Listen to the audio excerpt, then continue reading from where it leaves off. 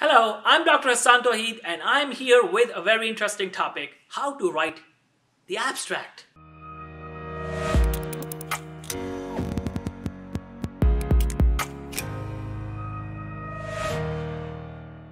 How to write the abstract. Yes, in the previous video, we talked about the types of abstract and what abstract is.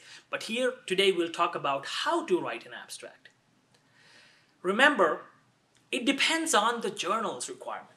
Every journal can have their own requirements. Some journals will ask you to write a long abstract. Some journals will ask you to write a short abstract. Some journals will ask you to write an abstract with headings. Some will ask you to write without headings.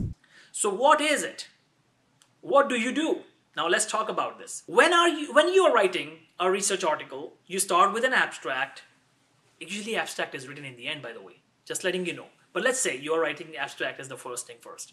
So abstract will, first of all, you need to see what are the journal's requirement. So you must have chosen a journal. Now let's say the journal says you need to write an informative abstract.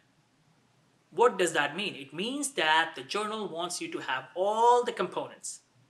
Journal wants you to have all the components of an abstract. Introduction, method, results, discussion. Now, if the journal says write structured abstract, it means the journal is saying that write an abstract with headings. But if the journal says unstructured abstract, please write an unstructured informative abstract, it means that it actually means that they are saying write an abstract in a paragraph format, no need for headings. It's that simple. So you need to see what are the author guidelines of the journal you are targeting. Every journal has the author guidelines. Some journals don't care about it. Most journals will not care about what is the design, or what is the style of your abstract. But some journals may ask you for a specific structured abstract, or some may ask you unstructured abstract. So remember these terminologies. Structured abstract means with headings. Unstructured means without headings. Now, if they don't explain what type of abstract, descriptive or informative, then you go with informative because that's the most common one. So if they mention descriptive, then do write descriptive abstract, just the introduction and method. But most of the time, they will not mention what kind of abstract do they want. If they say just write a structured abstract, it means they're actually asking you to write an informative abstract. Now, your introduction, method, results, discussion. All four components, introduction, method, results, and discussion, all four components will be 25%, 25%, 25%, 25%. So descriptive, let's say informative abstract has 250 words, right? So divide it into 4. That means you have now 60 words for introduction, 60 words for method, 60 for results, 60 or 65 for conclusion. So 25%, keep it equal. Or give more to discussion section, more percentage, maybe 40% and then 20, 20, 20. 20 for introduction, 20 for method, 20 for results, and 40 for discussion. So this is how you divide it.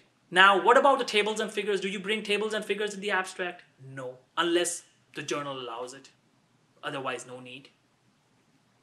If it's conference abstract, yes, you can. Depending upon the conference, ask the conference organizers if it is allowed, and then use it. Now, what about the references? Will you have any references in the abstract? Absolutely no. There will be no abstract. There will be no references in the abstract. There will be no references in the abstract section. So remember that. So you will have the abstract written, all parts will be mentioned, mostly informative abstract. If the journal mentions nothing, go with informative. If the journal mentions informative, go with informative. If the journal mentions descriptive, now don't go with informative. Write a descriptive abstract. And the length, 250 words, usually 200 to 250 words for informative, and descriptive is 100 to 150 words. Now, critical abstract, very rarely used, and highlight abstract, not used mainly. So mainly these three are the critical, the descriptive, and the informative abstract. These are the ones that you will find academically. But as I said, most of the time it's informative. And no references, no tables, no figures. And that's it. This is how you write abstract. Write it in the past tense. Or yes, you can write in present tense as well. So how do you do it? Look at the journal and look at their previous papers. Look at how other people have written. Look at the language style. Use that style. And remember, use active voice. It's better to use active voice in academic articles. So follow these approaches that I have mentioned in this video. Apply that, watch the video again, and you will be able to write a wonderful abstract. If you have any question, comment below, and I'll get back to you. Thank you. Have a good day.